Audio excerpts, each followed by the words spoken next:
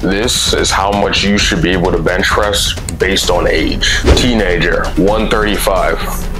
If you're a teenager, you're young, you're in the middle of puberty, this is the time you should be able to make some of the best muscle gains in your life. Your strength numbers only go up like every single week. You're new to the gym, so your muscles are just craving that growth. 20s to 30, 200 pounds. If you're 20 to 30, you are in your prime. You finished puberty and your muscles are starting to mature. At this point, you should be able to get a 200 bench.